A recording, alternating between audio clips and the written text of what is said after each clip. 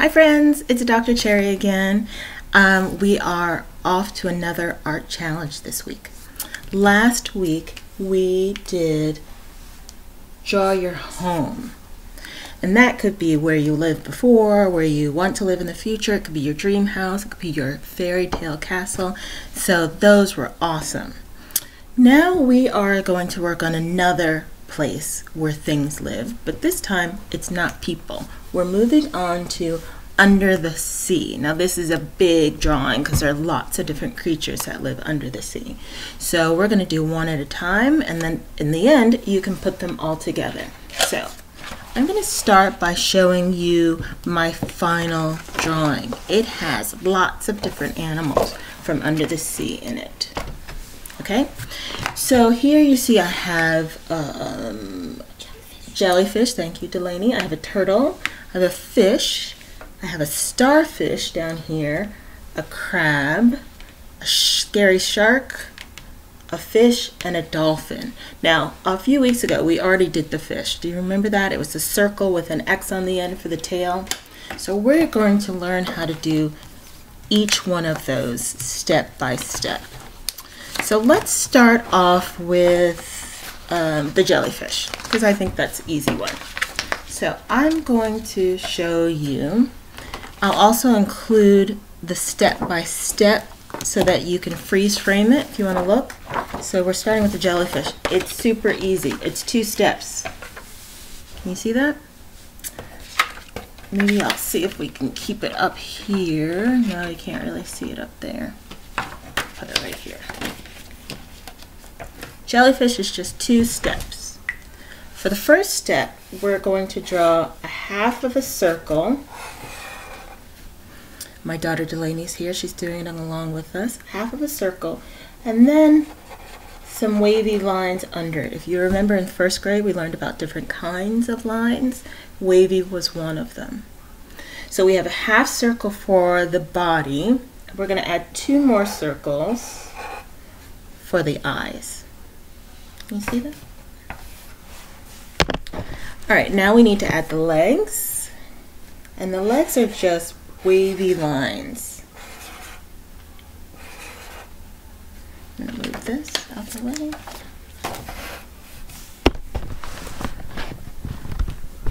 See that? There we go. Wavy lines. And then I'm going to make them look more 3-dimensional by just following the lines. So this jellyfish can have as many tentacles, that's what they're called, they're not really legs, they're tentacles, as you wish. So my jellyfish is done. So that one was easy. Next to my underwater scene, I'm going to add an angelfish. An angelfish is different than the other fish we drew. An angelfish, you're going to start with a triangle, or half, don't fill it in, right? And then we're going to add another triangle towards the back, and then just connect them. Easy, right? Our guy here needs eyes and a mouth. And again, we're going to use the different kind of lines that we learned about. So I'm just going to do straight lines on this angelfish. And add a curved line near its face, but the rest are straight. Maybe add one more. Alright, so under the sea is looking pretty good so far. Up next, I think I'm going to add a starfish. Now, starfish has multiple arms. Did you know that if a starfish loses an arm, it could grow a new one? Isn't that pretty interesting? I thought so. Now, if you see a starfish on the beach, don't take it home. Throw it back into the ocean where it belongs. Alright, so starfish. Let's start with a straight line. We'll add a V on the bottom and a straight line at the top. That's basically your starfish. Now we're just going to flesh it out a little bit.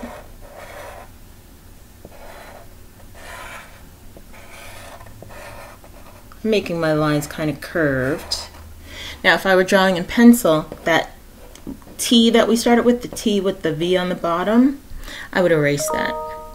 So because I'm using a Sharpie so that you can see, I can't erase it. But on top of it, I'm going to add his eyes and a mouth.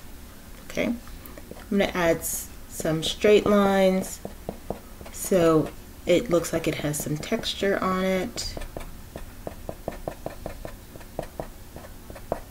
Alright, so our underwater scene is looking pretty good. Up next, how about we add my favorite? What's my favorite thing, Lainey? Crab. A crab.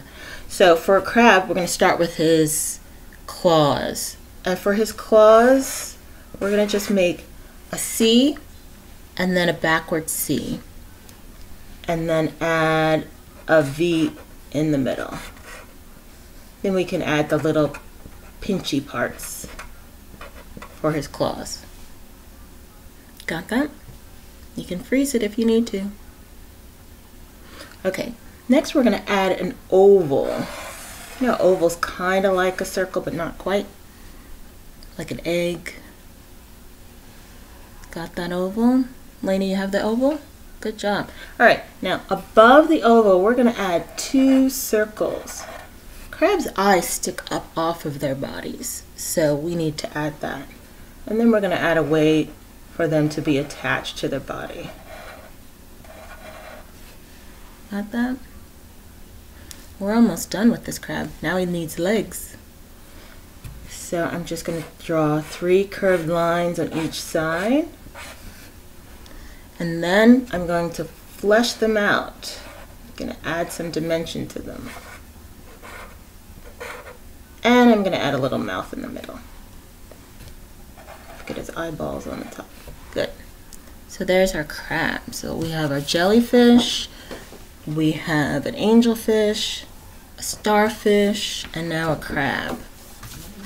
One of my favorite animals, I haven't got to see them very often, but I saw them once when I was traveling and snorkeling, is a sea turtle.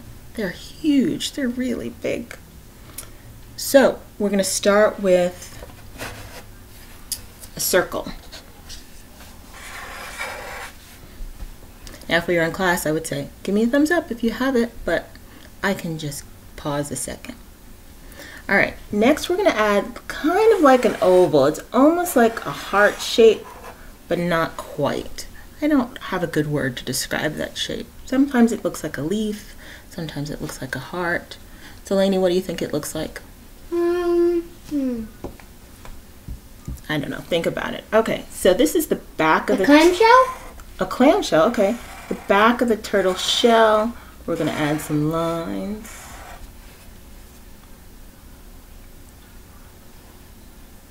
Now he needs his flippers or his arms. So he's got 4 of them.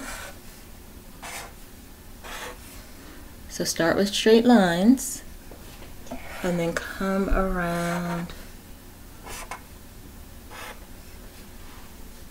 So he's swimming. Then this one he's swimming up to the surface. So I'm going to add his eye and maybe some air bubbles because he's going up. Maybe he's going to catch some air. I'm going to add some details on his fins. They usually have spots.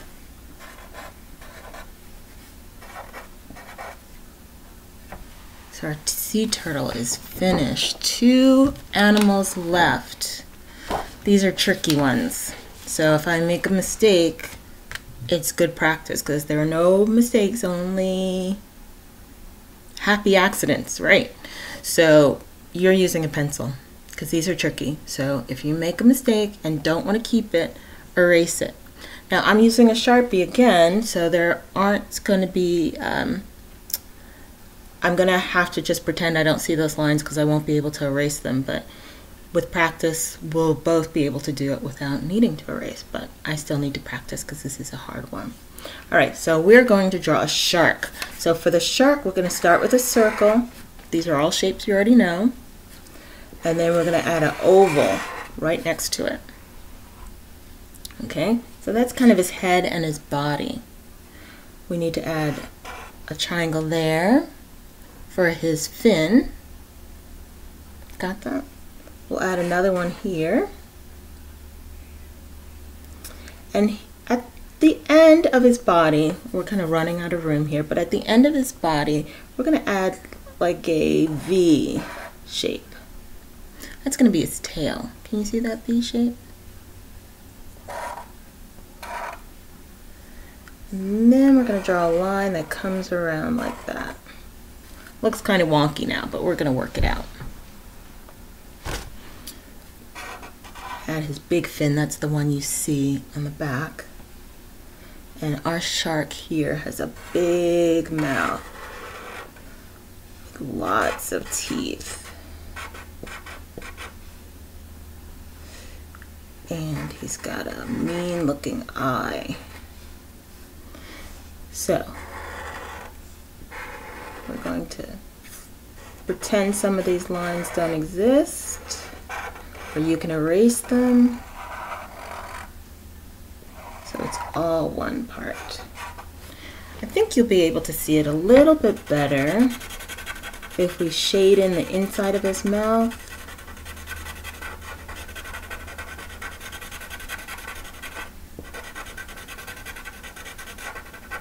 Start to see the shark yet? So I think if we add some color to cover up some of those lines, you might be able to see it a little bit better.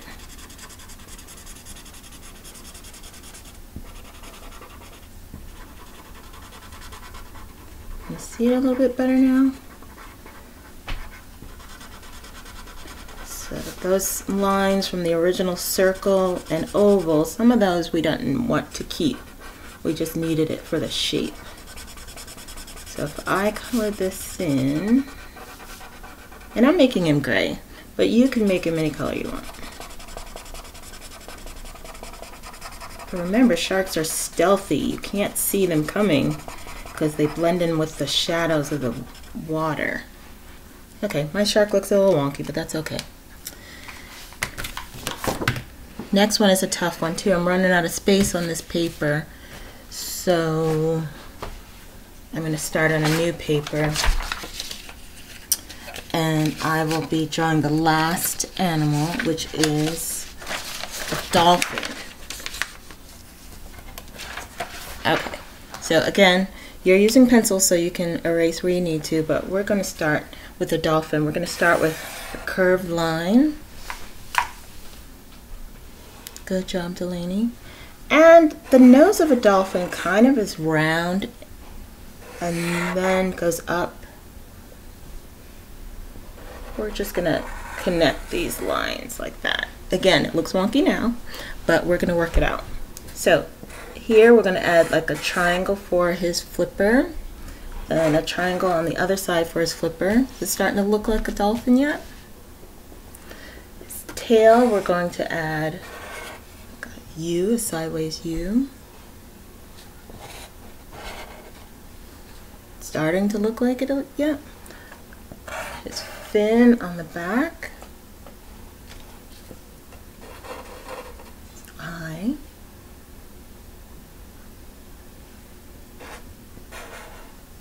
kind of a dolphin or porpoise. Yeah, looks a little wonky. I'd erase some of these lines, but that's why we're practicing, right? Because you only get better if you practice, and remember, nobody's perfect. So let me show you again my final picture. So there's all my creatures in one space. Now when I did my step-by-step for the crab, I colored him in red. You see that? He's red. Then I thought, in real life, if a crab were under the ocean, he wouldn't be red. He's only red after we cook him. So for the sample, I made him blue. We have a lot of those blue crabs around here. Do you see anything else that looks different? Okay, so here is the step-by-step for the crab. You can freeze frame it.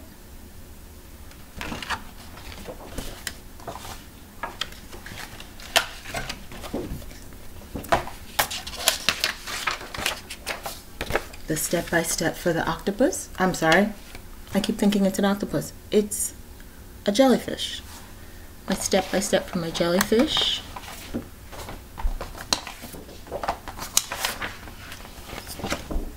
Here's the step-by-step for the turtle.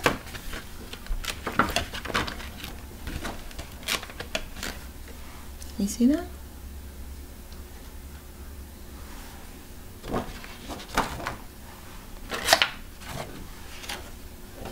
My shark.